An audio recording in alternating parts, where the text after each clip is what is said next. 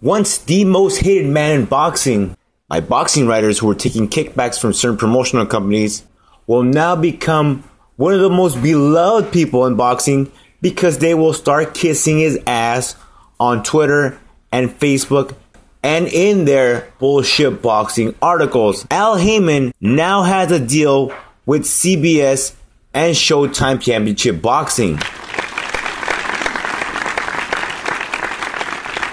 to televise the premier boxing champions bouts. He also has a deal with NBC and NBC Sports. He also has a deal with Spike TV. He also now has a deal with ESPN2. On May 22nd, Friday Night Fights is done, dead, and over. It will be moved to Saturdays, and Al Haymon will have his fighters fight on those cards. Here's the thing about Al Haymon fighters. They're promoted by Goose and Tudor Promotions. They're promoted by Lou DiBella Entertainment, and a lot of them are still promoted by their old, smaller promotional companies. But he is the advisor. And this, once again, I'll say it, is great for boxing. More boxing on television, regular television, will have some of these guys become really, really famous. On that first bout on CBS, it will be headlined by Adonis Stevenson versus Sakio Bika. No, a lot of casual fans don't know who Stevenson is, and they do not know who Bika is either. But they will be introduced to them on April 4th. And of course, we know on NBC, Adrian the Problem Broner will fight John Molina Jr. On April 18th.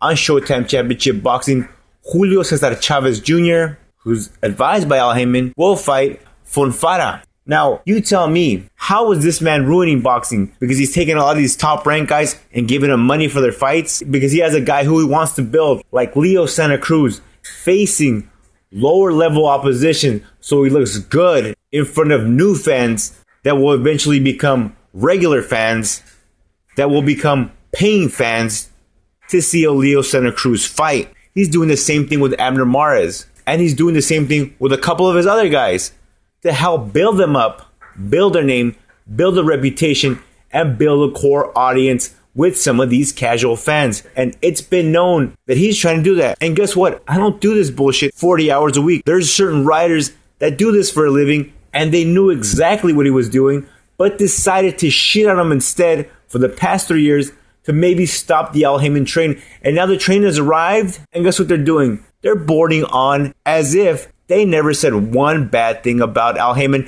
Some of them are even jumping ship from their old .coms to start new ones in an attempt to clean their name, erase their past, and put the Haymon cock straight in their mouth.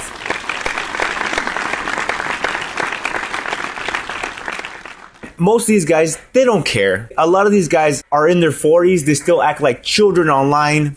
If you're going to shit on a man, try to stop him from making money. Why are you going to jump on his dick when he starts doing good? The only losers are the fans that were following these guys and believing everything and anything they said.